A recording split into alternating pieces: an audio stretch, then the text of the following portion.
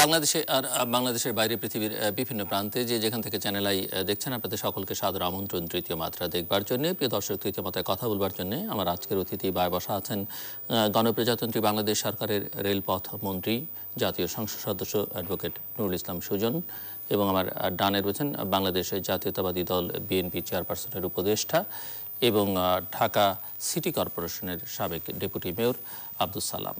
স্বাগত আপনাদের দুজনকে স্টুডিওতে। মিস্টার নুরুল ইসলাম সুজন, আপনাকে অভিনন্দন, কারণ মন্ত্রী হিসেবে আপনি প্রথম তৃতীয় মতে এসছেন। আমরা আপনার সঙ্গে বর্তমান পরিস্থিতি নিয়েও কথা বলতে চাই এবং আপনার মন্ত্রণালয়ের কেন্দ্রিক কিছু আলোচনা হয়তো এই পর্বের শেষ দিকে আমরা আলোচনা করবার চেষ্টা করব। শুরুতে একটু জানতে চাইছি যে আমরা নির্বাচনের আগে দেখলাম বাংলাদেশের রাজনীতি যেটি সচরাচর দেখা যায় না, যে সকল পক্ষ বসে এক টেবিলে আলোচনা করা টেলিভিশন টকশোর বাইরে, সেটি আমরা একটা সংলাপের মধ্য দিয়ে দেখলাম। যদিও সংলাপের ফলাফল যাই হোক না কেন, একটা অংশগ্রহণমূলক সকল রাজনৈতিক দল অংশ নিলে একটা নির্বাচন হলো। নির্বাচনের পরে আবার একটা সংলাপ হবে এরকম কথাবার্তা ঐক্যফ্রন্ট থেকে প্রস্তাবও দেওয়া হয়েছিল। প্রথমে মনে হয়েছিল যে সরকারও তাতে সাড়া দিয়েছে, কিন্তু শেষে যেটি দেখা গেল যে আগামী 2 তারিখে ফেব্রুয়ারির ঐক্যফ্রন্টকে গণভবনে প্রধানমন্ত্রী আমন্ত্রণ জানিয়েছেন চা চক্রে। তারা সেটিকে প্রত্যাখ্যান করছেন। তারা বলছেন যে তারা এই চায়ের আমন্ত্রণ গ্রহণ করতে পারছেন না। অন্যদিকে তারা বা যারা বিজয়ী হচ্ছেন তারা সংসদেও যাচ্ছেন না। তো সব মিলিয়ে রাজনৈতিক পরিস্থিতিটা যে উন্নয়নের লক্ষণ যেটি দেখা গিয়েছিল, সেই লক্ষণ কি মিয়ে যাচ্ছে, অর্থাৎ ম্লান হয়ে যাচ্ছে বা পেছনের দিকে আবার হাঁটতে শুরু করলো বাংলাদেশ? ধন্যবাদ চ্যানেল আইকে, যে চ্যানেল আই সবসময়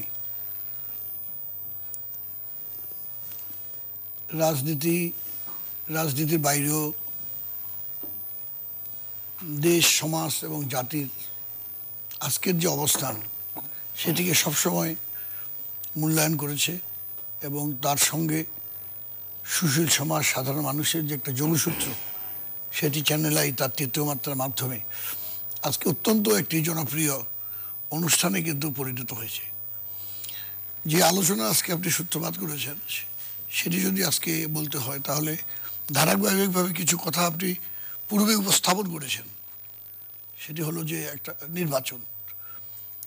নির্বাচনে একটা হার জিত থাকেই, এবং আপনি দেখবেন প্রথমত যে জিনিসটি আবার নির্বাচনী এলাকায় আমরা নির্বাচনের জন্য কিন্তু বহু আগের থেকে, আমি যেহেতু নবম এবং দশম জাতীয় সংসদের সংসদ সদস্য ছিলাম, আমাদের মাননীয় প্রধানমন্ত্রী আমাদের যে পার্লামেন্টারি পার্টির যে মিটিং, সেই পার্লামেন্টারি পার্টির মিটিংয়েও যারা সংসদ সদস্য ছিলেন তাদের নির্বাচনী এলাকায় কাজ করার জন্য বহু আগের থেকে, 2 বছর আগের থেকে আমাদের নির্দেশনা দিয়েছিলেন, এবং সেখানে সাংগঠনিক তৎপরতা, কমিটি গঠন, বিভিন্ন পর্যায়ে মানুষের সঙ্গে, এবং যাদের ব্যাপারে বিতর্ক হয়তো কিছু কিছু তৈরি হতো, সেই সমস্ত বিষয়ে সেই সমস্ত সংসদ সদস্য ব্যক্তিগতভাবে ডেকে তাদেরকে সতর্ক করতেন, এবং সবসময় জনমুখী হওয়ার জন্য মানুষের অন্তর, মানুষের বিশ্বাস এবং মানুষের যে সেবা, বিশেষ করে আমাদের রাজনীতির যে মূল লক্ষ্য সেটি হলো মুক্তিযুদ্ধের চেতনায় বাংলাদেশকে গড়ে তোলার জন্য বঙ্গবন্ধুর যে স্বপ্ন সোনার বাংলা, সেটি হলো ক্ষুধামুক্ত, দারিদ্র্যমুক্ত একটি উন্নত দেশের। এবং প্রত্যেকটি নির্বাচন দেখবেন আমাদের নির্বাচনী স্লোগান ছিল, নির্বাচনী ইশতেহার ছিল। সেই ইশতেহারগুলো বাস্তবায়নের মধ্য দিয়ে মানুষের কাছাকাছি যাওয়ার জন্য আওয়ামী লীগের নেতাকর্মীদের সবসময় অনুপ্রাণিত করেছেন, নির্দেশ দিয়েছেন।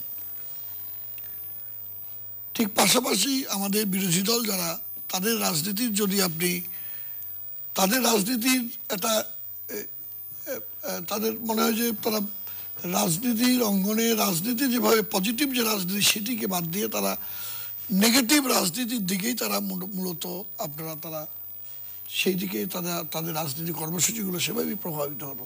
প্রথমের দিকে আমরা দেখেছি যে বিএনপি এবং জামাত 4 দলীয় ঐক্যজোট, বিশেষ করে জামাতের যে প্রভাব, তার পূর্বে আপনি দেখবেন যে আমাদের দেশে যে সন্ত্রাস, এই যে বাংলা ভাই, আপনার এই যে শাহেখ আব্দুর রহমান, 10 ট্রাক অস্ত্র, সারা দেশে বোমাবাজি, এই যে ধারার একটি রাজনীতি, এই ধারার রাজনীতি এবং জামাত ইসলামের প্রথমে তো দেখবেন যে যুদ্ধাপরাধীদের যে বিচারের প্রশ্নটি আসলো, যেটা আপনার 10ম জাতীয় সংসদের পূর্বে আওয়ামী লীগের একটা অঙ্গীকার ছিল যে যুদ্ধাপরাধীদের বিচারের আয়োজন আওয়ামী লীগ যদি ক্ষমতায় আসে তারা সেই আয়োজনটি করবে। আওয়ামী লীগ কিন্তু সেই আয়োজন করেছে এবং বিএনপি কিন্তু সেই আয়োজন, সেই যুদ্ধাপরাধীদের বিচারের ব্যাপারে কিন্তু তারা প্রথমত তারা যে বিচারটা সঠিক হয়নি এবং যেভাবেই হোক তারা দেখা গেছে যে জামাতের পাশে থেকে জামাতকে রক্ষা করার চেষ্টা করেছে। প্রকাশ্য জনসভায় তৎকালীন বিরোধী দলের নেত্রী বেগম খালেদা জিয়া তাদেরকে প্রোটেক্ট করার চেষ্টা করেছেন এবং যেহেতু তারা ঐক্যজোট, তারা সেইভাবে এবং তাদের দ্বারা প্রভাবিত হয়ে এই যে সন্ত্রাসের একটি ধারা, এই কর্মকাণ্ডের ফলে সাধারণ মানুষ কিন্তু বিএনপির সম্বন্ধে তাদের একটা পজিটিভ ধারণা পোষণ করতো, সেখান থেকে কিন্তু মানুষ ধীরে ধীরে তাদের যে সমর্থন সেটা কমতে থাকে এবং 2014 সালের যে নির্বাচন, সেই নির্বাচনে বিএনপি অংশগ্রহণ না করার ফলে আমরা মাঠ পর্যায়ে যেটুকু দেখেছি, সেখানে কিন্তু আপনি দেখবেন যে আপনার খুব হতাশ হয়েছে বিএনপি নেতাকর্মীদের। এটাকে যদি মতামতটি সাধারণ আপনার নেতাকর্মীদের মতামতের ভিত্তিতেই যদি নির্বাচন না করার সিদ্ধান্ত যদি বিএনপি গ্রহণ করত, তাহলে আমার মনে হয় তাহলে এই ধরনের সিদ্ধান্ত হয়তো অংশগ্রহণ না করার সিদ্ধান্তটা হতো না। এবং তারা যে সন্ত্রাসের পথ, পরবর্তীকালে অসহযোগ আন্দোলন এবং সেই অসহযোগ আন্দোলনের যে মাঠ পর্যায়ে তাদের যে তাদের যে তৎপরতার যে বহিঃপ্রকাশ, এটি কেবলই সন্ত্রাস ছাড়া আর কিছুই ছিল না। এগুলির ফলে বিএনপি কিন্তু ভিতরে ভিতরে একদিকে যেমন সাংগঠনিকভাবে দুর্বল হয়েছে, অন্যদিকে জনপ্রিয়তা তারা এভাবে আস্তে আস্তে ক্ষতিগ্রস্ত হয়ে সর্বশেষ তারা জাতীয় ঐক্য ফ্রন্টের নামে তারা ডক্টর কামাল হোসেনের সঙ্গে ঐক্য করতে গিয়েও সেখানেও দেখবেন যে বদরুদ্দোজা চৌধুরী সাহেব, যারা একসময় এই ঐক্য ফ্রন্টের হোতা ছিলেন, মাহমুদুর রহমান মান্না, তারা যে বক্তব্যটা নিয়ে এই ঐক্য ফ্রন্ট তারা গঠন করেছিলেন, পরবর্তীকালে জামাতকে কেন্দ্র করে তাদের যে অবস্থানটা ছিল, সেই অবস্থান থেকেও কিন্তু নির্বাচন করতে গিয়ে কিন্তু সেখানেও কিন্তু সেই সেই সেই অঙ্গীকারটি ধরে রাখতে পারেননি এবং সে মতানৈক্যই ছিল মাঠ পর্যায়ে। এবং যারা বিশেষ করে আমাদের যে ইয়াং জেনারেশন, তারা কিন্তু যারা কিছুটা দুর্বল ছিল ঐক্যফ্রন্টের প্রতি, তারাও কিন্তু নির্বাচনে যখন জামাতকে ধানের শীষ ব্যবহার করে নির্বাচন করার সুযোগ করে দিল, তখনই কিন্তু সেই ভোটার সংখ্যাটি আস্তে আস্তে করে তাদেরকে মুখ ফিরিয়ে নিয়েছে, এটা আমার ধারণা। আর নির্বাচনের যে পার্সেন্টেজ আপনি দেখবেন, নির্বাচনে 2008 সালে সেখানে আমাদের ভোট পড়েছিল 86% এবং এবার ভোট পড়েছে কিন্তু 80%। সেই জন্য ভোটের যে অংশগ্রহণ করা আমার অঞ্চলে কোনো ধরনের তাদের যে প্রার্থী, সেই প্রার্থীরও কোনো বক্তব্য আছে বলে আমার মনে হয় না। সেখানে তো ভোটের ব্যবধানও যাই হোক, তারা যথেষ্ট পরিমাণে অন্য অঞ্চলের তুলনায় ভোট বেশি পেয়েছেন। কিন্তু এখন তো এই যে প্রধানমন্ত্রী যে আহ্বান জানালেন চা চক্রের, এবং তারা বলছেন তারা যাবেন না এবং তারা সংসদের শপথও নিচ্ছেন না এখন পর্যন্ত। আজকে মাননীয় প্রধানমন্ত্রী তো দেশের প্রধানমন্ত্রী, সকল মানুষের প্রধানমন্ত্রী, দেশটাকে এগিয়ে নেওয়া, দেশের মানুষকে ঐক্যবদ্ধ করা, সেই প্রচেষ্টা মাননীয় প্রধানমন্ত্রী শেখ হাসিনা সবসময় ছিল।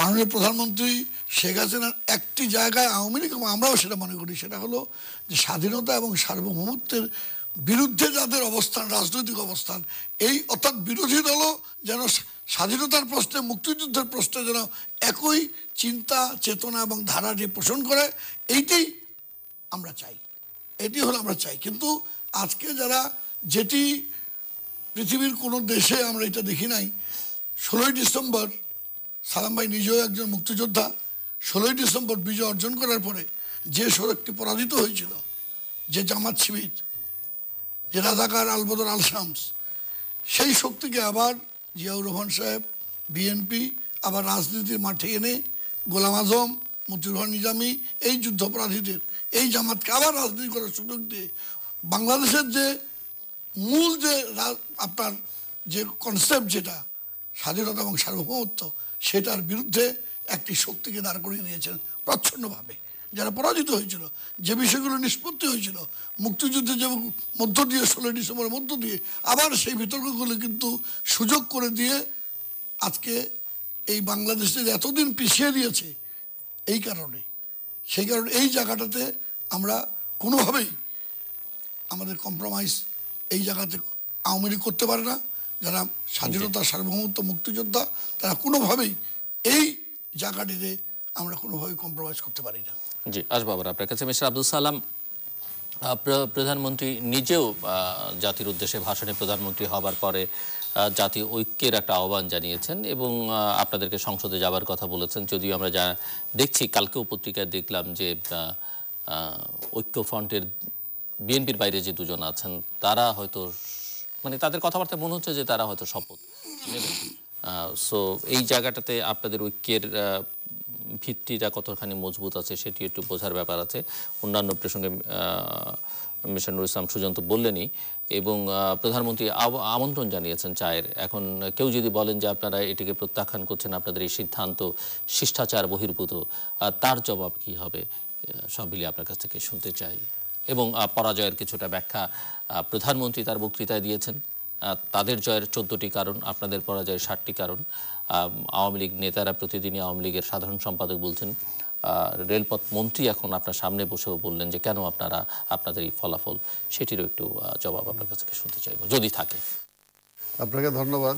আজকের অনুষ্ঠান যারা দেখছেন তাদেরকে আমার পক্ষ থেকে, আমার নেত্রীর পক্ষ থেকে আমি ধন্যবাদ জানাই। আসলে এটা আওয়ামী লীগ বা আজকের প্রধানমন্ত্রী বিএনপি কেন মানে জনসমর্থন লাভে ব্যর্থ হলো এই কথাটা ওনারা বলতেছেন।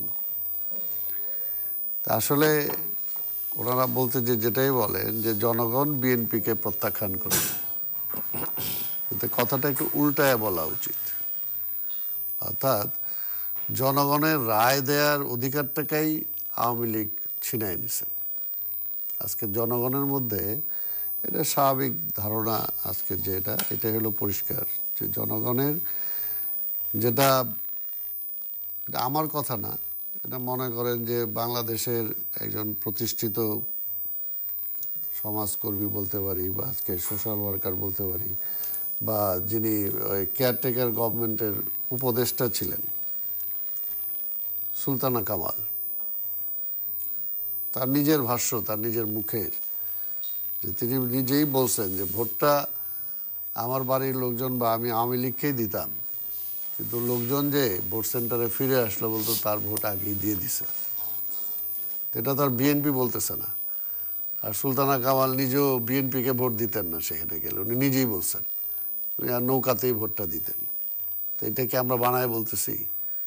তো এটা হলো যে আমি তো নিজেও একজন ক্যান্ডিডেট ছিলাম, এবং আমি বরাবর আপনার এখানেও সে সময় নির্বাচনের আগেও আসছি, আমি সে সময় একই কথাটা বারবারই বলছি।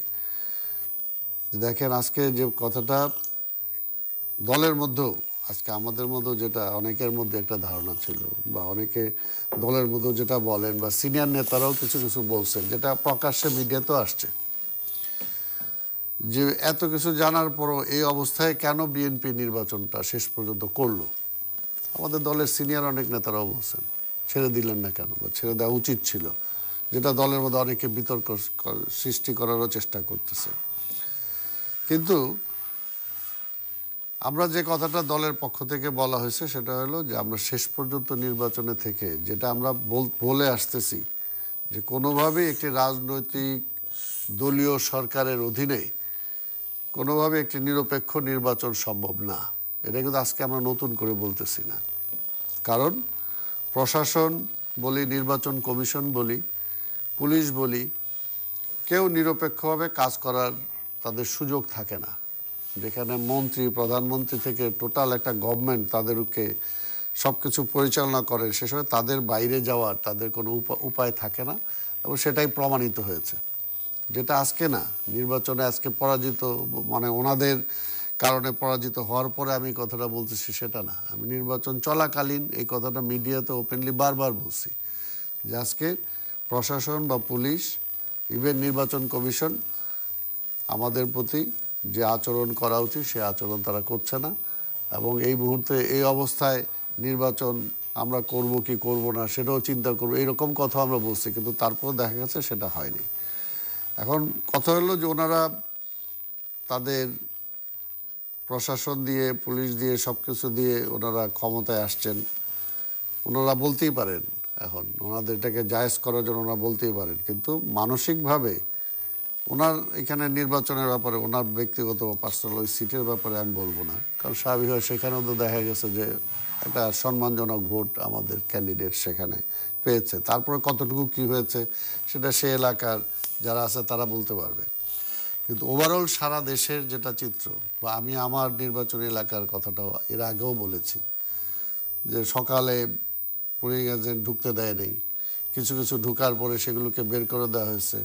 সকাল 10টা থেকে 11টা পর্যন্ত তখন দেখা গেছে যে ভোটের, যেহেতু আমার এখানে ইভিএমে হয়েছে, মেশিনে হয়েছে, সেটা বোঝা যায় যে ভোটটা কোন দিকে যাচ্ছে, কত পার্সেন্ট যাচ্ছে, কি যাচ্ছে। তাই স্বাভাবিকভাবে 10টা 11টার পরে তারা ভোট সেন্টারগুলোকে ক্লোজ করে দিছে, সেন্টারগুলোকে ক্লোজ করে দিয়ে তারপরে সেখানে তারা যা করার সেগুলো করছে। এবং আমি নিজে সেটা প্রমাণ হিসাবে আমি নিজে মিডিয়াতেও বলেছি, এবং আমি যে কিছু কিছু কেন্দ্রে গিয়েছি সেই কেন্দ্রের নাম সব উল্লেখ করে আমি বলেছি যে সেখানে যে আমি দেখি টোটাল স্কুলের বা কলেজের গেট বন্ধ, আমি যাওয়ার পরে সেগুলো পুলিশকে বলছি খুলতে, তারপরে তারা সেগুলো কোনো রকম করে আবার আমি একদিক দিয়ে চলে আসছে, আরেক দিক দিয়ে তারা বন্ধ করছে। তা আজকে সারা দেশের চিত্র এটা, এবং এটা কথা হলো যে জনগণের মধ্যে মোটা দাগে এই কথাটা আপনারা বলছেন, কিন্তু একটি নির্বাচন করবার জন্য যে পরিমাণ হোমওয়ার্ক বিএনপির থাকা দরকার ছিল সেটি বিএনপির ছিল কিনা, যেটি মিস্টার নুরুল ইসলাম সুজন বলছেন যে তারা 2 বছর আগে থেকে প্রস্তুতি নিচ্ছেন। এবং দ্বিতীয় কথা হচ্ছে যে আপনারা নির্বাচনটাকে যেভাবে বলছেন প্রত্যাখ্যান করছেন, এই প্রত্যাখ্যানটি কিন্তু আপনাদের একটা কথার মধ্যেই সীমাবদ্ধ আছে। এই ধরনের যে ধরনের নির্বাচন হয়েছে বলে আপনারা চিত্রায়িত করছেন, সেই ধরনের একটা নির্বাচন হলে মানুষের মধ্যে, জনমনে যে ধরনের ক্ষোভ থাকে, বিক্ষোভ দেখবার কথা, প্রতিবাদ যেভাবে হওয়ার কথা, সেটি কিন্তু একেবারেই দেখা যায়নি। না, প্রতিবাদ তো আজকে মানুষের, বরং এমনকি কিছুটা বামপন্থীরা যে ভাষায় কথা বলেছে, যেভাবে পাবলিকলি এসছে বিষয়টি নিয়ে, আপনারা কিন্তু সেভাবে আসতে পারেননি, আসেননি। না, তাহলে তো আবার ওই যে ওনার ভাষায় তাহলে আমাদের হবে যে বিএনপি মানে করতেছে, আন্দোলনের নামে সন্ত্রাস করতেছে। অর্থাৎ যে জায়গায় তারা আমাদের একটা মানব বন্ধন পর্যন্ত করতে দেয় না, সেই জায়গায় রাস্তায় একটা মিছিল করতে গেলে যখন লাঠিপেটা করবে, সেই সময় যদি উল্টা একটা ঢিল মারা হয়, তাহলে তো বলবে যে বিএনপি পুলিশ মারতেছে। কিন্তু পুলিশ যে বিএনপিকে মারতেছে এটা তো আর আপনাদের সমালোচনা বা কোনো কিছুতে আসে না। বিষয়টা হলো যে আমরা এখানে সমালোচনা করতে পারি, আমাদের সমালোচনা আসে না মানে কি গণমাধ্যম করে? অবশ্যই গণমাধ্যমও এটা তো পরিষ্কার। আমরা বলি না যে না, আপনারা স্বীকার করেন আর না করেন এবং কি কারণে করবেন না সেটাও আপনারা জানেন, কিন্তু এটা পরিষ্কার যে এই নির্বাচনের দিন বা নির্বাচনটার এটা যেভাবে মানে গণমাধ্যমে আরও যেভাবে আসা উচিত ছিল সেভাবে আসে নাই, এটা হলো বাস্তব। সেটা কি কারণে হয়নি বা কি কারণে পারে নাই সেটা হলো অন্য কথা। কাজেই সেই বিষয় এখন এটা হলো যে আজকে ওনাদের মনের মধ্যেও, আজকে ওনারা এখানে হয়তো যেটাই বলুক না কেন, কিন্তু মানসিকভাবে কতটুকু স্বস্তিতে আছেন। কারণ একটা দেশ আমরাও চাই, দেশের জন্য যুদ্ধ করছি, আমরা দেশটাকে স্বাধীন করছি। আজকে স্বাধীনতার এতগুলো বছর পরেও সেই গণতন্ত্রের জন্য, ভোটের জন্য, যে ভোটের অধিকার দেয়নি বলে পাকিস্তানের বিরুদ্ধে আমরা আন্দোলন করছি। ওই যে দুটো প্রশ্ন আমি ছিল, ছোট ছোট করে যে উত্তর দেন, একটি হচ্ছে চা চক্রে না যাওয়া, এবং দ্বিতীয়ত হচ্ছে যে আপনারা বলছেন শপথ নেবেন না, কিন্তু দেখা যাচ্ছে যে ঐক্যফ্রন্টের 2জন প্রার্থী গতকালকের পত্রিকায় বলেছেন যে তারা হয়তো শপথ নেবেন বা নিতে চান। আসলে তাদের কথাবার্তায় যেটা বোঝা যাচ্ছে 90 দিন এখনো আছে। না, আমরা কি কারণে আর যাব? একটা হলো যে দেখেন সেই সময় চা খেতে তারা যখন মানে প্রধানমন্ত্রী যখন ডাকলেন সবগুলো দলকে, এবং এই কথাটা কিন্তু আমরা বহু আগে থেকে বলে আসছিলাম যে সবগুলো দলের নিয়ে বসেন এবং নির্বাচনের পূর্বে এমন একটা সুষ্ঠু পরিবেশ যেভাবে করা যায় সেটার ব্যবস্থা করেন। আমরা কতগুলো দাবিও দিলাম, কিন্তু কোনোটাই মানেন নাই। এবং যখন ওনাদের সাথে বৈঠক হইল, সেই বৈঠকের পরেও কোনো দাবি মানেন নাই, বরঞ্চ উনি কিছু কিছু কথা বলছিলেন যে ঠিক আছে মামলাগুলো দেখব, এরপরে আর গ্রেপ্তার হবে না, এরপরে ঠিক আছে যাতে মানে মানে সবার সমান সুযোগ থাকে সেই ব্যবস্থাগুলো আমরা দেখব, এবং আমার উপরে নির্ভর করতে পারেন এমন একটা নির্বাচন হবে যাতে অন্তত সবাই স্যাটিসফাইড হবে। কিন্তু সেটা কোনো কথাই তো থাকে নাই। সেজন্যই যাচ্ছেন না? না, কারণ যেহেতু লাভ নাই সংসদের না না কারণ সংসদে কারণ যে জায়গায় জনগণ ভোট দিতে পারে না। যারা বিজয়ী হলো, কোনটা যারা বিজয়ী হলো না বিজয়ী হলো এটা তো কোন রকম ফাঁকে ফুঁকে দিয়ে কিভাবে আসছে মনে ওনারা এটা বুঝতেই পারেন নাই। এটা হয়তো এমন হইতে পারে যে বুঝতেই পারেন না ওরা, কারণ এটা হলো যে এটা ওনারা আছে না কিছু সেই প্রার্থীরা বঞ্চিত, যারা বিজয়ী হলেন তারা বঞ্চিত হবেন কিনা যদি, বা তারা এখানে তো দেশ জনগণই বঞ্চিত হয়েছে। এখানে জনগণ যে জায়গায় ওই সব কনস্টিটিউয়েন্সি না এটা বিচ্ছিন্নভাবে কোনো কনস্টিটিউয়েন্সির ব্যাপার না, এটা জাতীয় নির্বাচন। এটা জাতীয় নির্বাচন, যে জাতি আগামী 5 বছর কারা পরিচালনা করবে কাদের হাতে সেটা থাকবে। আপনাদের ঐক্য কি টিকে থাকছে? ঐক্য তো স্বাভাবিক, ঐক্য টিকে থাকার না থাকার কোনো কারণ এখনো নাই। আমরা তো আমরা করেছি, সেটা হলো ঐক্যবদ্ধভাবে আমরা আন্দোলন এবং নির্বাচন আমরা করেছি। নির্বাচনে তো ঐক্যফ্রন্টের পক্ষ থেকে তো যদি শপথ নেন না ঐক্যফ্রন্টের পক্ষ থেকে তো বলা হয়েছে যেটা যে নির্বাচন যে রেজাল্ট যে প্রত্যাখ্যান করা হয়েছে এটা তো শুধু বিএনপি করে নাই, ঐক্যফ্রন্ট থেকেই করা হয়েছে। আর জামাতের সঙ্গে ঐক্যটাও থাকছে না, এটা দ্যাটস ডিফারেন্ট। আমাদের ঐক্যফ্রন্টের যেটা আছে সেটা তো আমাদের এখন পর্যন্ত আছে, আর 20 দল যেটা আছে সেটাও তো এখনো ভাগে নাই। সেটা তো সে অবস্থায় আছে। মিস্টার মিনিস্টার, কিছু প্রসঙ্গ উনি উত্থাপন করলেন এবং অভিযোগও কিছু উত্থাপন করলেন। আমি জাস্ট একটু ধরিয়ে দিতে চাই যে এই একই রকম অভিযোগ একটি উপনির্বাচন যেটি রোববারে গাইবান্ধায় হলো, আপনাদেরই শরিক দল জাতীয় সমাজতান্ত্রিক দল তারা করেছে, ভোট কারচুপির অভিযোগ, ভোট ছিনতাইয়ের অভিযোগ। আমাদের দেশের কিন্তু এটা নির্বাচনে কিন্তু আমরা সহজে মেনে নিতে চাই না, হারটাকে মেনে নিতে চাই না। সবসময় আমরা অভিযোগ করি যে এই কারণে আমরা হেরে গেছি। এটার অনেকটা মামলায় হারার মতো, যে মামলায় তো জিততাম, অনেক সময় অ্যাডভোকেট সাহেবরা বলে কি করবেন, তো আপনার তো জিততেন কিন্তু জজ সাহেব ওর পক্ষে রায় দিল, আমার মতো উকিল হারে। চলো এই ধরনের আপনি দেখবেন, যেটা সালাম ভাই 70 সালে নির্বাচন হয়েছে, আপনার নির্বাচনে করার জন্য সংগঠন যেটা করা, আচ্ছা বিরোধী দলে গিয়ে একটা যাক আন্দোলন করার যে সংগঠন যে করবে, আজকে পর্যন্ত কোনো সিদ্ধান্ত নিতে পারছে না। কেন বলছি দেখেন, নির্বাচনে যখন ডক্টর কামাল হোসেন শর্ত দিয়েই কিন্তু তাদের সঙ্গে ঐক্য করেছে, সেটা হলো যে জামাতের সঙ্গে তারা ঐক্য করবেন না, জামাতকে যদি ছেড়ে দেন তাহলে আমরা ঐক্য করব, এই অঙ্গীকারের ভিত্তিতেই কিন্তু। এবং তারপরে কিন্তু ডক্টর কামাল হোসেন তার ডিসস্যাটিসফ্যাকশন শো করেছে যে না, এই যে আপনার এর মধ্য দিয়ে যে আজকে মনোনয়ন দেওয়া হয়েছে জামাতকে, সেটা আমাদের সঙ্গে চালাকি করা হয়েছে। এখন পর্যন্ত আপনার ঐক্যফ্রন্টের আপনার ডক্টর কামাল হোসেনের সঙ্গে অন্য যারা আছেন তারা কিন্তু এখনো বলেননি যে জামাতের সঙ্গে ঐক্য করলে বিএনপির সঙ্গে তারা আপনার রাজনীতি করবেন। এখনো তারা বলছে যে জামাত হলে আমরা করবো না, কিন্তু বিএনপি কখনো বলে নাই যে জামাতকে তারা ছাড়বে। তারা 20 দলীয় ঐক্য তো ধরে আছে, এইদিকে আবার আপনার ঐক্য ফ্রন্টের সঙ্গে তারা একই ধরনের সম্পর্ক রাখার চেষ্টা করছে। মনোনয়ন যেটা দিয়েছে, প্রক্রিয়াটা আপনি দেখেন, একজন পলাতক আসামি, সে লন্ডন থেকে তার স্কাইপের মধ্য দিয়ে তার মনোনয়ন, এটি কি খুব বেশি প্রয়োজন ছিল?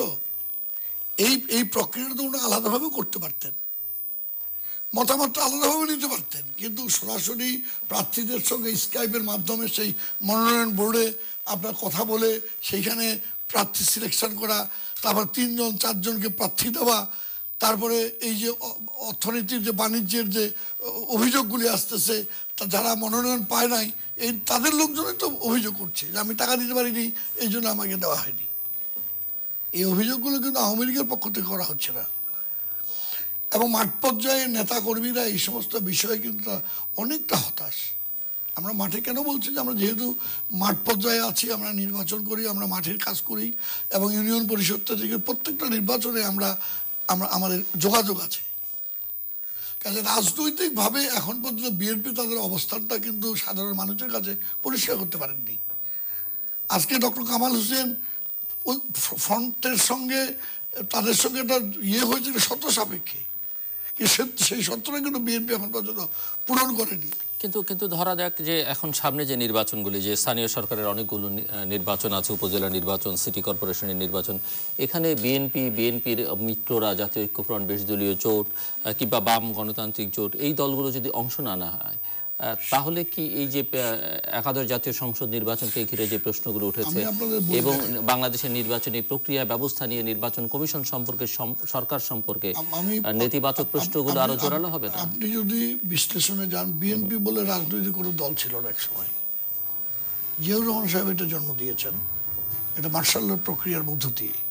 তার আগে কি ছিল? জামাতে ইসলাম ছিল, জাসদ পরবর্তীকালে হয়েছে আপনার ন্যাশনাল আওয়ামী, কমিউনিস্ট পার্টি, এই দলগুলি মূলত ছিল, মুসলিম লীগ। আজকে কিন্তু বিএনপি কিন্তু দেখবেন যে এই ফরিদপুর অঞ্চলে দেখবেন যে আওয়ামী লীগের কিছু নেতা বিএনপিতে গেছে। কেন? যে ওই এলাকায় সে মনোনয়ন পাবেন তার ব্যক্তির স্বার্থে, এই সমস্ত কারণে। এবং এইভাবে বিএনপি যে অনেক নেতা গেছে, বা যারা নিজের দলে তার অবস্থানটি হয়তো সুযোগ সুবিধা পাবে না, বা বিভিন্ন হয়তো ব্যক্তিগতভাবে, ফজলুর রহমান সাহেব ছাত্রলীগ করতো, এই যে সুলতান মনসুর এবং যারা মোস্তফা মজিদ মন্টু, ডক্টর কামাল হোসেন, এটি হলো রাজনৈতিকভাবে কোনো আদর্শিক কোনো দ্বন্দ্বের কারণে কিন্তু আলাদা দল হয়নি, বা তারা দল আলাদা করেনি। এটা নেতৃত্বের দ্বন্দ্বের কারণে আপনার এই দল এইগুলো একটি সংগঠিত হয়েছে। আজকে কি দর্শন আছে বিএনপির? এই যে আপনার নির্বাচন করতে গেলে বিএনপির বক্তব্য কি ছিল সাধারণ মানুষের কাছে? একটা জাতীয় নির্বাচন করবে, দেশের মানুষ তাদেরকে ক্ষমতায় নিয়ে আসবে আওয়ামী লীগকে বাদ দিয়ে, যেখানে একটি রাজনৈতিক দল স্থিতিশীলতা দিচ্ছে।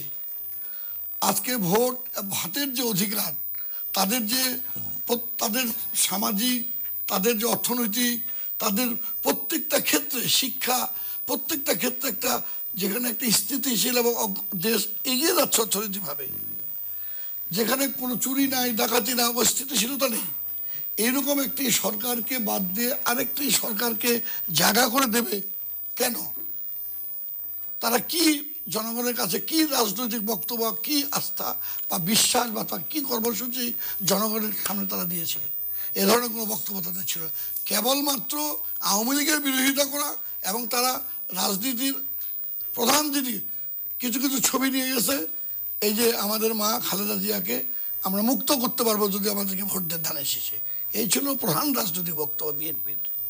আমাদের ভাই জিয়া, আপনার তারেক জিয়াকে বিদেশ থেকে আমরা দেশে আনতে পারি, সে দীর্ঘদিন থেকে বিদেশে আছে। এই দুটি বক্তব্য ছাড়া জনগণের জন্য, জনগণ কি পাবে বিএনপিকে দিলে, এই ধরনের কোনো রাজনৈতিক বক্তব্য গত নির্বাচনে বিএনপির ছিল না। জি, মিস্টার আব্দুস সালাম, এই যে বক্তব্য যে একটা ইনকামবেন্সি ফ্যাক্টরকে মাথায় রেখে আসলে বিএনপি রাজনীতিটা করতে চাইছে, যে আওয়ামী লীগের বিরুদ্ধে মানুষের একটা ক্ষোভ হয়তো আছে বা রাগ আছে, সেগুলোকে কাজে লাগানো, কিন্তু বিএনপি নিজের রাজনীতিটা জনগণের সামনে তুলে ধরতে পারেনি, এটি একটু উনি অভিযোগ করলেন। দ্বিতীয়ত আমরা দেখছি যে অনেকেই বলছেন, যেমন আপনাদের জাতীয় ঐক্য ফ্রন্টের স্টিয়ারিং কমিটির সদস্য ডক্টর জাফরুল্লাহ চৌধুরী, তিনি বিএনপি নেত্রী বেগম জিয়াকে দূরে সরে যেতে বলেছেন কিছুদিনের জন্য, তারেক রহমানকে 2 বছরের জন্য দূরে সরে যেতে বলেছেন। আপনার দলের স্থায়ী কমিটির সদস্য জেনারেল মাহবুবুর রহমান, তিনি বলছেন রাজনীতি করতে হলে তারেক রহমানকে দেশে এসে রাজনীতি করতে হবে। অন্যদিকে সরকারও অবশ্য তাকে দেশে ফিরিয়ে আনবার চেষ্টা করছে বলে পররাষ্ট্রমন্ত্রী বলছেন। সো এর কি জবাব হবে, যে আপনারা আসলে আলাদা কোনো রাজনীতি, আলাদা কোনো দর্শন, আলাদা কোনো লক্ষ্য মানুষের সামনে উপস্থাপন করতে পারছেন না? শোনেন, ক্ষমতায় থাকলে আর এরকম ক্ষমতায় থেকে ইলেকশন করলে বহু রকম প্রেসক্রিপশন দেওয়া যায়, বলাও যায় না, যারা ওই বাকি প্রেসক্রিপশন কিন্তু যারা আপনাদের সঙ্গে আছে, আমি এজন্য জেনারেল মাহবুব আপনাদের সঙ্গে, না ঠিক আছে, ওনার পুরো বক্তব্য না, ওনারা তো আপনি বক্তব্যটা ওনাদের কিছু কিছু অংশ বললেন, টোটালটা তো আর বলেন নাই। কাজে বলতেছি টোটালটার মধ্যে আমি বলি, আপনি প্রশ্ন করেছেন, হ্যাঁ আপনি প্রশ্ন করেছেন, সেটা ঠিক আছে। এবং ভাই যে কথাটা বলছে এটার সাথে তো আমি দ্বিমত করার কোনো কারণ দেখি না। কারণ বিএনপির জন্মটা কেন হইলো? বিএনপি তো দরকার ছিল না, স্বাধীনতার পরে বিএনপি তো প্রয়োজন ছিল না। আওয়ামী লীগের ব্যর্থতার কারণে কিন্তু বিএনপির জন্মটা হয়েছে, এটা তো বাস্তব। যখন যে কারণে আমি একটু আগে যে কথাটা বলতেছিলাম, যে পাকিস্তানিদের আমরা কেন তাড়াইলাম, তার বিরুদ্ধে যুদ্ধ করলাম কেন? এই গণতন্ত্রের জন্য, এই মৌলিক অধিকারের জন্য, এই ভোটের অধিকারের জন্য। এই ভোটের রেজাল্টের সরকারের ক্ষমতায় যাইতে দেয়নি আওয়ামী লীগের, সেই কারণেই তো ফাইনালি আমাদেরকে যুদ্ধ করতে হলো। তো আজকের স্বাভাবিকভাবে সেই আওয়ামী লীগ যখন ক্ষমতায় আসার পরে বাকশাল গঠন করে ফেললো, সেই গণতন্ত্রকে কবর দিয়ে দিল সবকিছু, তখন তো স্বাভাবিকভাবে সেই মৌলিক অধিকারের জন্য, গণতন্ত্র অধিকারের জন্য এই পত্রিকা যখন বন্ধ করে দিল, মানুষের কথাবার্তা বলার রাইট যখন খর্ব করলো, তখনই তো দেশের তখন একটা বিকল্প চিন্তা আসছে, তাই না? এবং সেই সময় বাস্তবায়ন হলো কিভাবে? বাস্তবায়ন সে আওয়ামী লীগই করলো। বাস্তবায়ন সে না, ঠিকই আছে, আপনারটাও আমি জবাব দিই। বাস্তবায়ন সে আওয়ামী লীগই করলো। সে আওয়ামী লীগের নেতা খন্দকার মোস্তাক সাহেবে কিন্তু দাঁড়াইলেন, এবং খন্দকার মোস্তাক সাহেবের নেতৃত্বে কিন্তু এই টোটাল আওয়ামী লীগ যা সেই সময় বঙ্গবন্ধুকে হত্যা করার পরে তারা কিন্তু সরকার গঠন করলেন এবং বললেন যে কি কারণে বঙ্গবন্ধুর মৃত্যু হলো। তারা কিন্তু বলছে, এগুলো ইতিহাস, এটা তো আমাদের বলার কিছু না। সেটা আওয়ামী লীগই করছে, আওয়ামী লীগই মারছে, বঙ্গবন্ধুকে অন্য কেউ মারে নাই, আওয়ামী লীগই মারছে। তো এর পরবর্তী এই জন্যই বললাম যে সেই সময় যখন তারা রাষ্ট্রটাকে পরিচালনা করতে ব্যর্থ হয়েছেন, তখনই কিন্তু এর পরবর্তী যে রাজনৈতিক শূন্যতা যে সৃষ্টি হয়েছে, সে কারণে কিন্তু বিএনপির জন্ম হয়েছে। এবং বিএনপির জন্ম হওয়ার পরে এই দেশে আজকে এখন পর্যন্ত জিয়াউর রহমান তো নাই। আমরা অনেক সমালোচনা করতে পারি, কিন্তু জিয়াউর রহমানের সেই কর্মের জন্য, সেই কাজের জন্য কিন্তু এখন পর্যন্ত বিএনপি, এরপরেও বিএনপি ক্ষমতায় আসছে। এবং এখনও যদি দেশে সত্যিকার অর্থে কোনো গণতান্ত্রিকভাবে রাষ্ট্রটা পরিচালিত হয় এবং জনগণের ভোট যদি জনগণ দিতে পারে বা যদি পারতো, তাহলে এবারও বিএনপি ক্ষমতায় আসতো। এই কারণ এটা বুঝেই ওনারা কিন্তু ক্ষমতায় ছাইরা নির্বাচন করা যাবে না। কারণ আজকে তোফায়েল ভাই একটা পরীক্ষিত নেতা, তোফায়েল ভাইয়ের মতো লোক বলছে যদি ক্ষমতা ছেড়ে নির্বাচন দেওয়া হয় আর যদি বিএনপি ক্ষমতায় আসে, তাহলে এক লোক প্রথম দিনই মারা যাবে। অর্থাৎ তারা এমন সব কর্ম করছে যে কারণে জনগণ এমনভাবে অতিষ্ঠ হয়ে আছে যে ক্ষমতায় ছাইরা নির্বাচন করা তাদের জন্য সেফ না।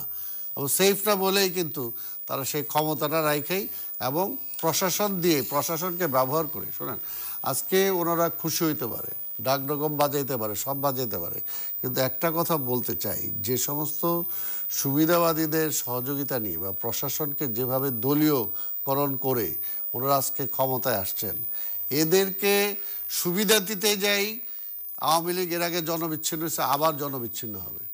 এখানে আমরা হতাশ হওয়ার কিছু নেই। একটা হলো যে তড়িৎ গতিতে আমি মন্ত্রী হইতে চাই, এমপি হইতে চাই, এমপি না হইলেই সব শেষ হয়ে গেল, রাজনীতি শেষ হয়ে গেল।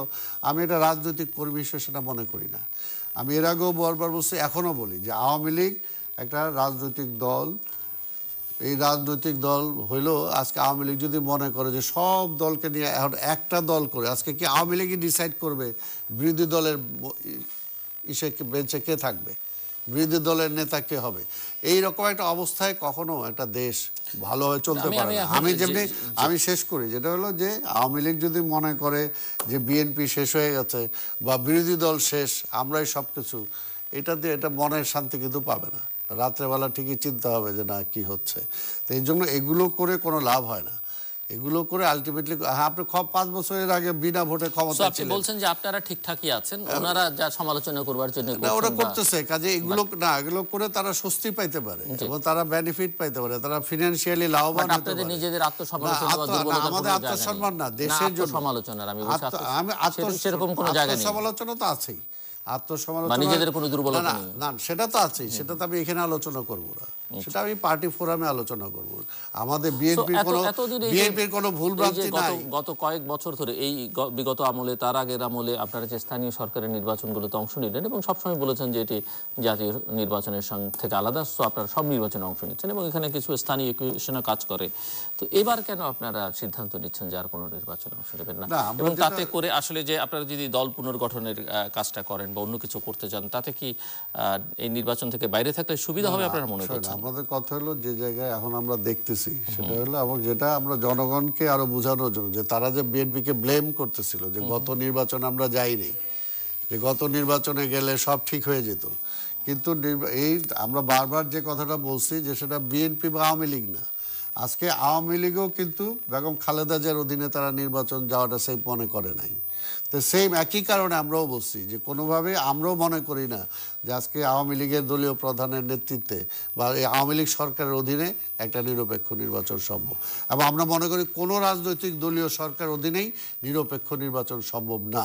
এটা আজকে এই নির্বাচনের মধ্য দিয়ে সেটা আবার প্রমাণিত হলো এবং জনগণ সেটা উপলব্ধি করতে পারলো। এবং এই জন্য আমরা লোকাল নির্বাচনের ব্যাপারেও আমরা এর আগে বলছি এবং সমালোচনা থাকার পরেও কিন্তু দেখা গেছে আমরা নির্বাচনে গেছি, কিন্তু ফাইনালি কিন্তু সেই রেজাল্টগুলোই হয়েছে।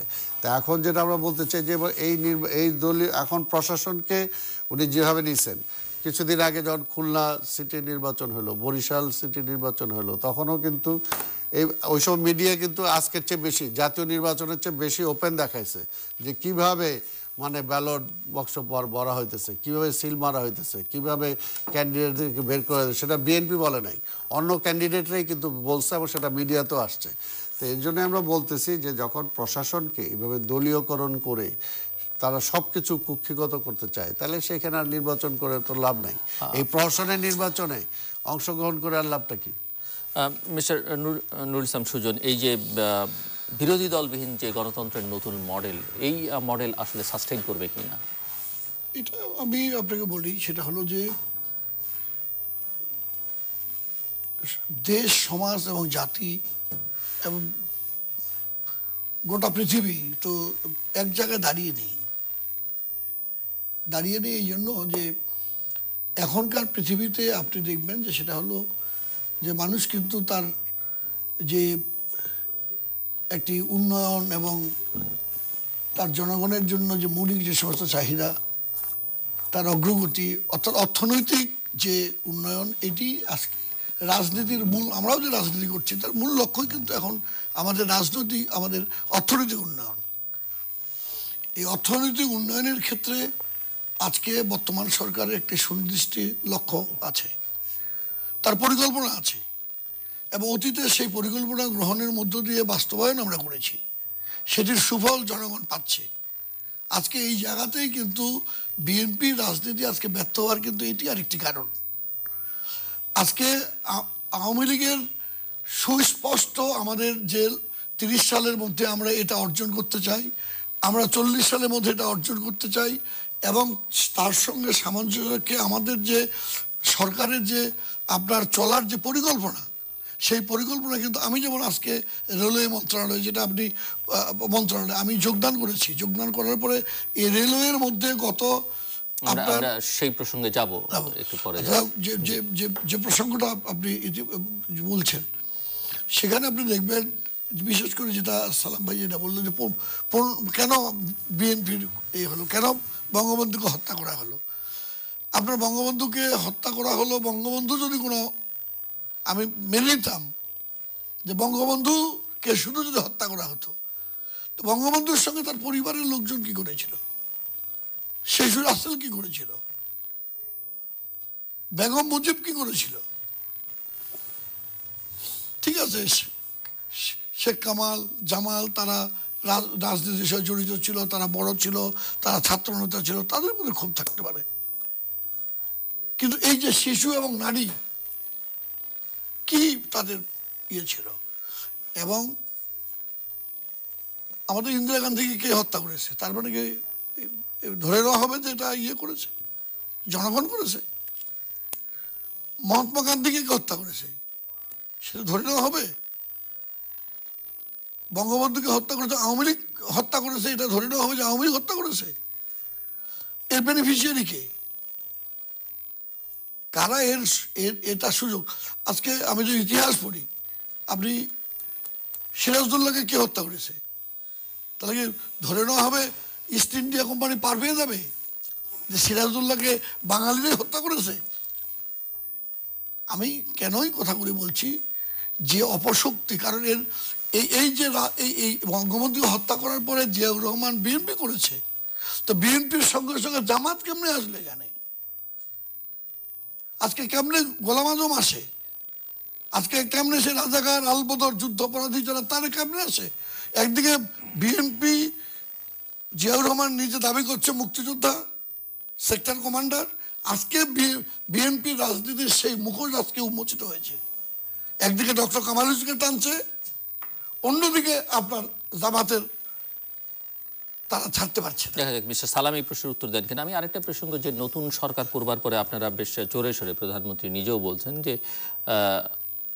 দুর্নীতি, মাদক, এগুলোর বিরুদ্ধে আপনাদের টলারেন্সটা থাকবে জিরো। সো এই যে জিরো টলারেন্স, এটা কি এখন থেকে দুর্নীতি করলে জিরো টলারেন্স, না পেছনেও যারা করেছে তাদের ক্ষেত্রে হবে? না, আমি আপনাকে এই মানে কথা এটা বুঝতে চাইছি আমি আমি যেহেতু এগুলো নিয়ে দুর্নীতি কেন, দুর্নীতি কিন্তু আমি কেন কথা বলছি, দুর্নীতি কারণ খুব কাছে থেকে আমরা দেখেছি যে একটি এই যে নির্বাচনের কথা বলছে, হানা ভোট হয়েছে দেশে, জিয়াউর রহমান এই যে ক্ষমতা গ্রহণের পরে হানা ভোট করেছিল। আমি বিশ্ববিদ্যালয়ের ছাত্র, হানা ভোট কিভাবে হয়েছে আমাদের দেশে ওইভাবে অভিযোগ আছে কিছু, যে 73 সালে ভোট আওয়ামী লীগ করেছে, এইটা অভিযোগ আছে সত্য, কিন্তু এই যে করতে বাধ্য করা চেয়ারম্যান, মেম্বার, প্রাইমারি শিক্ষক, তাদের প্রত্যেকের কিন্তু একটা নৈতিকতা ছিল এক সময়, নিজস্ব একটা নৈতিকতা, নিজস্ব একটি আদর্শ, নিজস্ব একটি সত্যবাদিতা, এই যে সমাজে তাদের নিজের যে গ্রহণযোগ্যতা, এগুলি কিন্তু ভেঙে দিয়েছে জিয়াউর রহমান বিএনপির মাধ্যমে।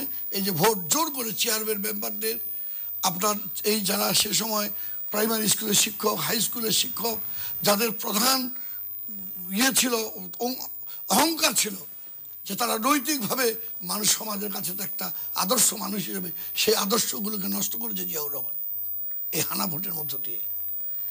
পরবর্তীকালে আপনার ভোট হয়েছে এই যে আমাদের আতাউল গনি ওসমানীর সঙ্গে ভোট হয়েছে।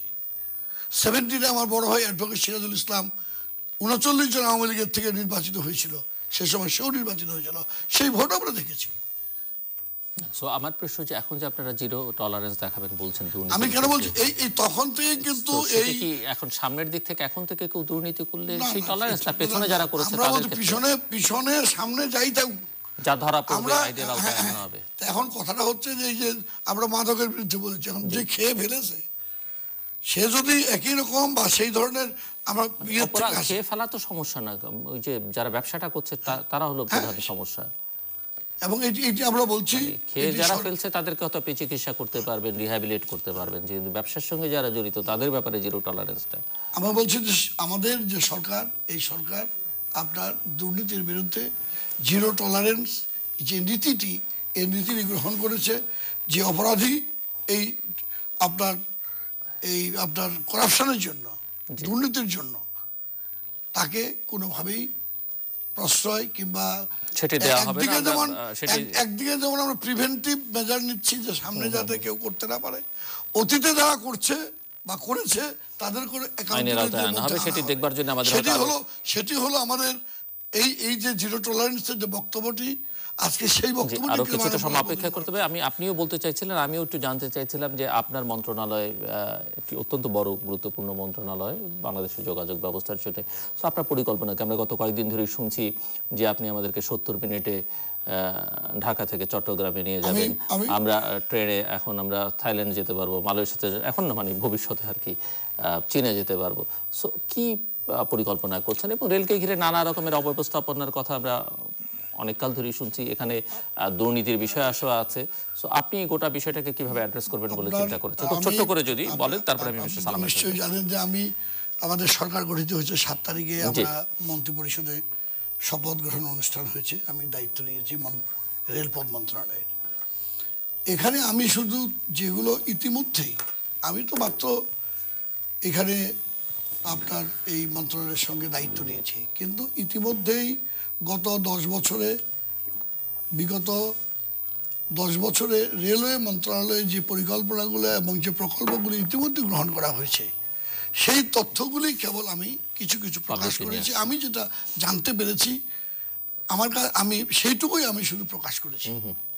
এবং তার মধ্য থেকে যেটি আছে সেটি হলো যে আমাদের মাননীয় প্রধানমন্ত্রী 10টি যে মেগা প্রকল্প, অগ্রাধিকার মেগা প্রকল্প গ্রহণ করেছেন, যেটি তার 2টি হলো এই রেল মন্ত্রণালয়ের। একটি হলো আমাদের চিটাগং থেকে কক্সবাজার হয়ে গুন্দুম, অর্থাৎ আপনার বার্মার যে সীমান্ত সেই পর্যন্ত। আরেকটি হলো আমাদের যে পদ্মা সেতু হচ্ছে, সেই পদ্মা সেতুর উপর দিয়ে সেটি আমাদের দক্ষিণাঞ্চলে যে বিভিন্ন জেলার সঙ্গে এটির সংযোগ স্থাপিত হবে। এবং আমাদের পায়রা বন্দর, আপনারা জানেন যে আমাদের গভীর সমুদ্র বন্দর, সেই গভীর সমুদ্র বন্দর সেটিকে আপনার টাচ করবে। অন্যদিকে আপনি দেখবেন যে আমাদের আখাউড়ার থেকে আগরতলা পর্যন্ত আপনার সেই রেল যোগাযোগ স্থাপিত হচ্ছে ভারতের আপনার ত্রিপুরার সঙ্গে। ঠিক আপনার আমাদের খুলনা থেকে মংলা পোর্ট পর্যন্ত সেই রেল স্থাপিত হচ্ছে। আপনার আমাদের তৃতীয় আরেকটি সেতু হচ্ছে, সেটি হলো আপনার আপনার বঙ্গবন্ধু ব্রিজ যেটা আছে সেটা পার হওয়ার পরে আপনার বগুড়া থেকে আপনার ইয়ে হয়ে আমাদের এই যে এটা কি আপনার নাসিমবাড়ি যে ইয়ে ডিস্ট্রিক্ট সিরাজগঞ্জ হয়ে আপনার সরাসরি বগুড়া এই এই এই এই সরাসরি আরেকটি রেলপথ নূতন হচ্ছে। এছাড়াও আমরা নূতন আমাদের যে কোচ এবং ইঞ্জিন এগুলোকে আমরা আমাদের রেলবহরে ইতিমধ্যে অনেকগুলো সংযুক্ত হয়েছে এবং অনেকগুলো এবছরের মধ্যে প্রায় আপনার 300 কোচ নূতন যাত্রীবাহী কোচ আমরা এই সংযুক্ত করতে পারবো এবং সেবার মানটা অনেক বৃদ্ধি পাবে। ইতিমধ্যে আপনারা দেখবেন যে রেলের প্রতি কিন্তু মানুষের আগ্রহ এবং উৎসাহ, এবং রেলের টিকিট পাওয়া যাচ্ছে না, রেলকে মানুষ নিরাপদ এবং সাশ্রয়ী আপনার একটি বাহন হিসাবে ইতিমধ্যে কিন্তু মানুষ গ্রহণ করেছে। সমস্ত আপনার বাস এবং আপনার ইয়ের থেকে কিন্তু মানুষ ট্রেনের দিকে কিন্তু ঝুঁকে পড়েছে। আমি গতকালও আমি নিজে চিটং গিয়েছিলাম, আসার মধ্যে আমি ট্রেনে আসলাম এবং সেই যোগাযোগগুলি আরেকটি বলবো আমি, সেটা হলো যে আরও প্রকল্প যেগুলো গ্রহণ করে 4 লেন, এখন যে টঙ্গীর সঙ্গে যেটা দূরে আছে 4 লেন হবে, এবং জয়দেবপুর থেকে আমাদের আপনার নারায়ণগঞ্জ পর্যন্ত আমরা ইলেকট্রিক যে ট্রেন যেটা বাংলাদেশে হয়নি সেটি আমরা করতে যাচ্ছি। এভাবে বহু, এবং 1965 সালের আগে ভারত এবং পাকিস্তানের সঙ্গে বাংলা এই অঞ্চলের যে রেল যোগাযোগ এই অঞ্চলে ছিল, যেগুলো এই আপনার 65 এগুলো বন্ধ হয়ে গিয়েছিল, সেগুলো আমরা রেস্টোর করছি। ফলে যে আমাদের আশেপাশের দেশের সঙ্গে যে কানেক্টিভিটি যেটা, এটা কিন্তু রেল যোগাযোগের মাধ্যমে আপনার অনেক কিছু আপনার অন্য আরেকদিন আমরা বিস্তারিত আপনার মন্ত্রণালয় কেন্দ্রিক আলোচনা করব। মিস্টার আব্দুস সালাম, আপনার কাছে আমার এরপরে আর আসা সম্ভব হবে না, তো শেষবারের মতো আপনি যা কিছু আলোচনা হলো সেগুলো নিয়ে আপনার বক্তব্য। আচ্ছা, যে কথাগুলো আসলে যে আসছে, আমি এটাকে অনেক সময় আলোচনায় আনাটার আমার নিজের জন্য আমি খুব একটা মনে করি না। যে জামাতের প্রশ্নটা যেটা আছেন, আসলে জামাতকে নিয়ে আওয়ামী লীগ রাজনীতি করতেছে। গত 12 বছর ধরে আওয়ামী লীগ ক্ষমতায় আছে, তারা জানে যে জামাতকে ব্যান করলেই পারে, কিন্তু তারা করতেছে না, কারণ ইস্যু চলে গেলে আওয়ামী লীগের বলার আর কিছু কিন্তু সেই দায়িত্ব আওয়ামী লীগের, আওয়ামী লীগ কেন বা সরকার কেন ব্যান করছে না, কিন্তু সেই দায়টা জামাতের সঙ্গে সম্পর্ক রক্ষার দায়িত্ব আপনাদের, সম্পর্ক রক্ষা বা সম্পর্ক ছিন্ন করবার দায়। আমার কথা হলো, আপনি তাকে মনোনয়ন দিলে আপনারা মার্কা দিলেন, আপনারা ইলেকশন করাইলেন, আপনারা দায় দিচ্ছেন আওয়ামী লীগের উপরে। শুনেন, আপনারা তাকে রাখবেন বাঁচায়, আপনারা ব্যান করতেছেন না, ব্যান করবেন না, তাকে নিয়ে রাজনীতি করবেন, আর সেই বেনিফিটটা মনে করতেছেন যে আপনারা নেবেন। তো সেই জায়গাতে তো খেলা, জামাতকে নিয়ে আওয়ামী লীগ খেলতেছে, বিএনপিও খেলতেছে। আপনি যদি আপনার খেলাটা বন্ধ করে দেন, তাহলে আমারটা আমি বন্ধ করব। কাজে একপক্ষীয়ভাবে তো সেটা হতে পারে না। আর এটা হলো যে এটা, কারণ এটা ছাড়া আওয়ামী লীগের আর কোনো রাজনীতি নেই। আওয়ামী লীগ যেটা বললো যে বিএনপির মানে পজিটিভ কিছু নিয়ে যেতে পারে নাই, বিএনপি একমাত্র পজিটিভ রাজনীতি বাংলাদেশ এস্টাবলিশ করছে। আর এই একই রেকর্ড কিন্তু আওয়ামী লীগ বাজাইতেছে, যেটার মধ্যে আসলে কোনো কিছু নাই, ওই এক কথা বলেই।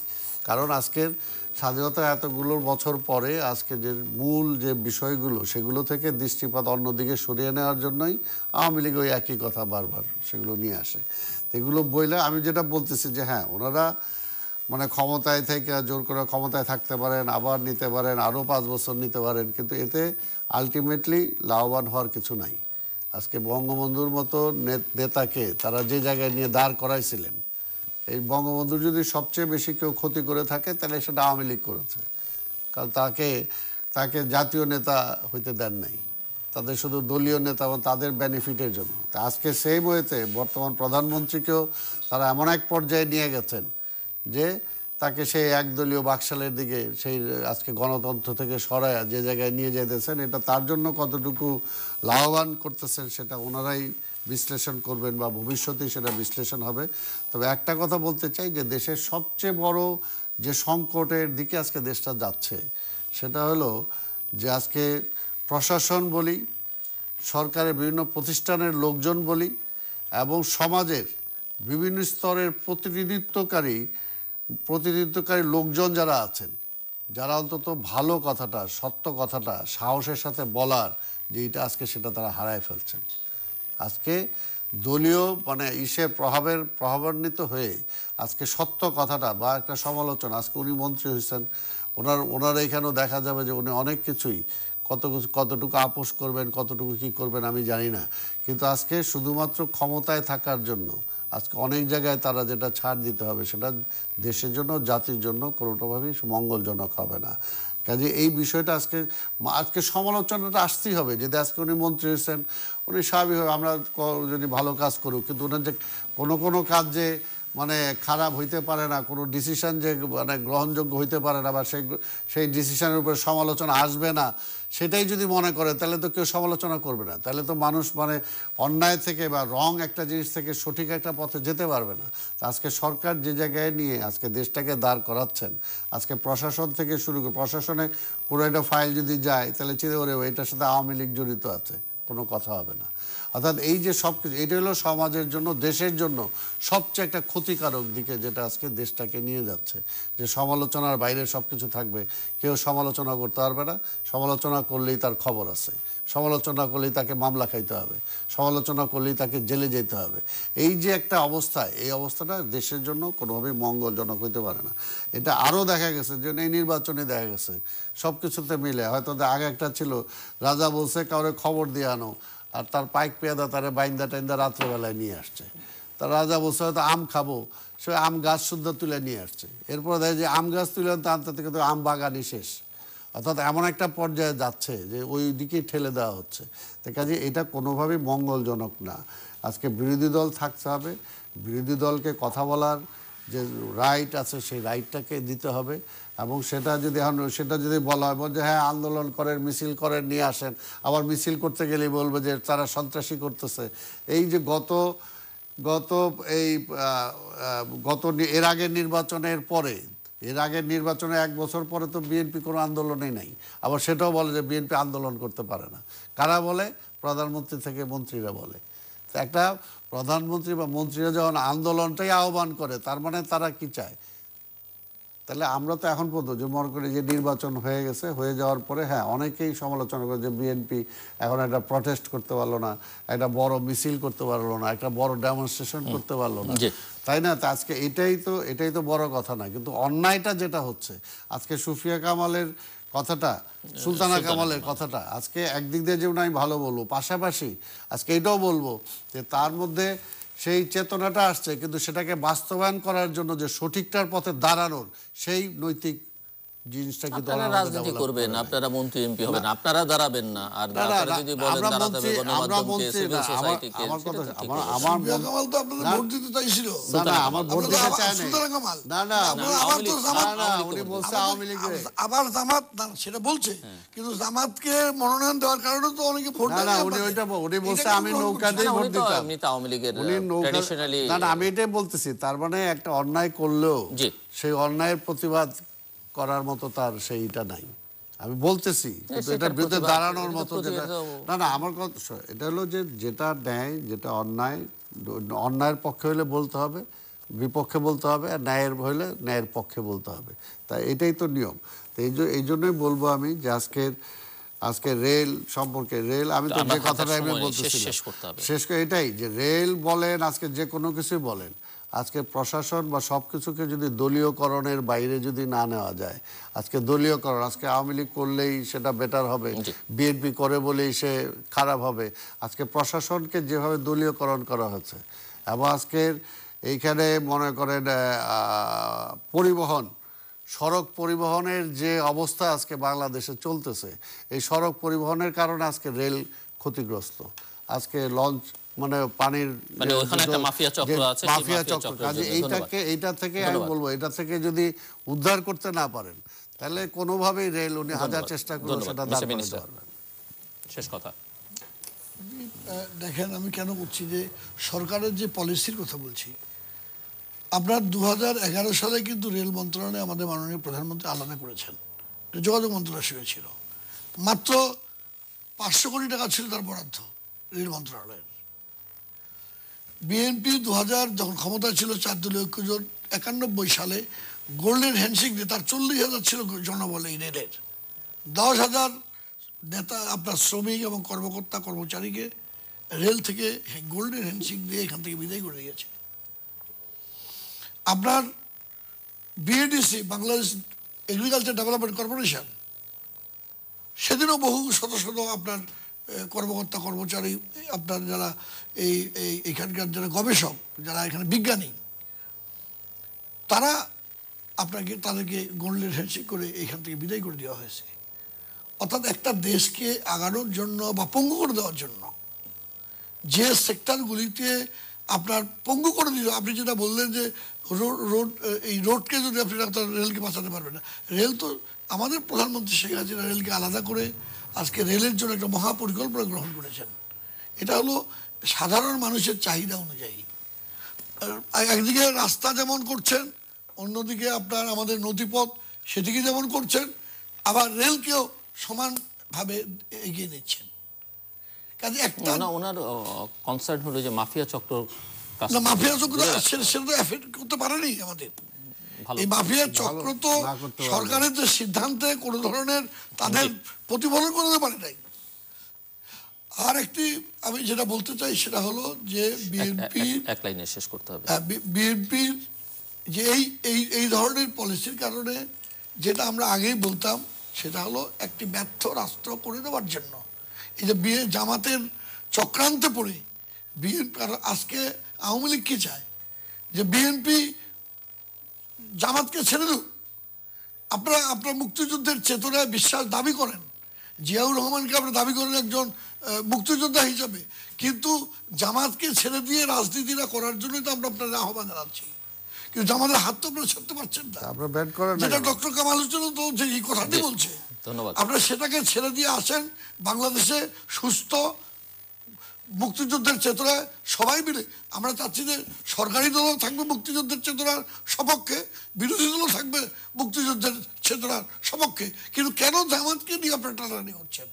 এটাই হলো আওয়ামী লীগের সব থেকে বিএনপির প্রতি তাদের সব থেকে গাত্রদাহ, এবং তাদেরকে রাজনীতি করার সুযোগ করে দিয়ে মুক্তিযুদ্ধকে আবার বিতর্কিত করা, যেটি আপনার 16ই ডিসেম্বর যেটা বিজয়ের মধ্য দিয়ে যে ফয়সালা হয়ে গেছিল সেইটাকে আপনারা আবার করে বাংলাদেশে নিয়ে। ধন্যবাদ। দর্শক, আমরা অনুষ্ঠানের শেষ প্রান্তে তৃতীয় মাত্রা সম্পর্কে আপনারা লিখতে পারেন ডাকে, ইমেল, SMS এর মাধ্যমে, ইন্টারনেট, আমাদের অফিসিয়াল ওয়েবসাইট অথবা সোশ্যাল মিডিয়াতে যেসব পেজ রয়েছে সেসব পেজে আপনারা আপনাদের মতামত রাখতে পারেন। আর আপনাদের মতামতই আমাদের অনুষ্ঠান তৃতীয় মাত্রা আপনি দেখতে পাবেন প্রতি বৃহস্পতিবার এবং শুক্রবার বাংলাদেশ সময় রাত 2টোয়, সোমবার সকাল 11:30 এবং শুক্রবার দুপুর 1:30 দেখবার আমন্ত্রণ রইল। তৃতীয় মাত্রা এই পর্বটি আপনি সামাজিক যোগাযোগ মাধ্যম ফেসবুকেও সরাসরি দেখতে পারেন। ফেসবুকে এখন তৃতীয় মাত্রা লাইভ স্ট্রিমিং হচ্ছে। আর এই পর্ব সহ পুরনো পর্বগুলো দেখবার জন্য, তৃতীয় মাত্রার সঙ্গে যুক্ত থাকবার জন্য, অনুষ্ঠানটি সম্পর্কে জানবার জন্য যে কোনো সময় ভিজিট করতে পারেন tritiyomatra.com। Facebook, Google plus, Twitter আর ইউটিউবে তৃতীয় মাত্রার যে পেজগুলো রয়েছে সেসব পেজগুলোতে iOS ডিভাইস থাকলে আপনি অ্যাপ স্টোর থেকে তৃতীয় মাত্রা অ্যাপটিও ডাউনলোড করে নিতে পারেন তৃতীয় মাত্রা দেখবার জন্য এবং অনুষ্ঠান সম্পর্কিত তথ্যাদি জানবার জন্য। মিস্টার আব্দুস সালাম এবং মিস্টার নুরুল ইসলাম সুজন, অসংখ্য ধন্যবাদ আপনাদের আলোচনা অংশ নেবার জন্য। দর্শক, কথা বলছিলেন সরকারের একজন মন্ত্রী এবং অন্যদিকে বিএনপির একজন নেতা, এবং মন্ত্রী যেটি বলছিলেন যে জনগণ বিএনপিকে প্রত্যাখ্যান করছে, তার জবাব দিতে গিয়ে বিএনপি নেতা বলছিলেন যে জনগণের রায়ের যে অধিকার, রায় দেওয়ার যে অধিকার, সেটিকে ছিনতাই করে নিয়েছে সরকার। এই অভিযোগ, পাল্টা অভিযোগ আছে। দেশের নানা বিষয় নিয়ে আমরা কম বেশি আলোচনা করবার চেষ্টা করলাম, আরও অনেক বেশি বিষয় আছে যেগুলো নিয়ে আলোচনা করবার সুযোগ রয়েছে, এবং সব ক্ষেত্রেই কম বেশি সংকট আছে, অনেক জায়গায় অর্জনও আছে, অগ্রগতি আছে, সেগুলো অস্বীকার করবার কোনো সুযোগ নেই। কিন্তু বাংলাদেশে যে একটা বড় ধরনের রাজনৈতিক সংকট আছে, যদিও একটা স্থিতিশীল স্থিতি অবস্থা আছে, সেটি চোখে দৃশ্যমান, সেটি অস্বীকার করবার কোনো সুযোগ নেই। কিন্তু রাজনৈতিক একটা বড় সংকট যে আছে সেটি অস্বীকার করবার কোনো সুযোগ আছে বলে মনে হয় না। এই সংকটটা বাংলাদেশকে দূর করতে হবে রাজনীতির স্বার্থে, গণতন্ত্রের স্বার্থে, এবং যে অর্থনৈতিক অগ্রযাত্রা বা সরকার বা সরকারি দল যে সমৃদ্ধির অগ্রযাত্রার কথা বলছেন সেটিও যদি ধারাবাহিকতা বজায় রাখতে হয়, টেকসই করতে হয়, তাহলেও কিন্তু ওই রাজনৈতিক সংকটটা দূর করতে হবে। এবং সেটি তারা কিভাবে করবেন সেই বিবেচনাবোধ আমরা বিশ্বাস করতে চাই আমাদের রাজনৈতিক নেতৃত্বের অনেক বেশি আছে, কারণ এই এই রাজনৈতিক নেতারাই দেশটিকে স্বাধীন করবার ক্ষেত্রে নেতৃত্ব দিয়েছেন। বাংলাদেশে বিভিন্ন গণতান্ত্রিক সংকটেও তারা নেতৃত্ব দিয়েছেন, গণতন্ত্রের সংগ্রামে নেতৃত্ব দিয়েছেন এবং উভয় পক্ষেই সেরকম সুবিবেচনা প্রসূত রাজনৈতিক নেতৃত্ব রয়েছেন। দর্শক, আমাদের সঙ্গে থাকবার জন্য অসংখ্য ধন্যবাদ। আপনাদের সবার জন্য শুভকামনা।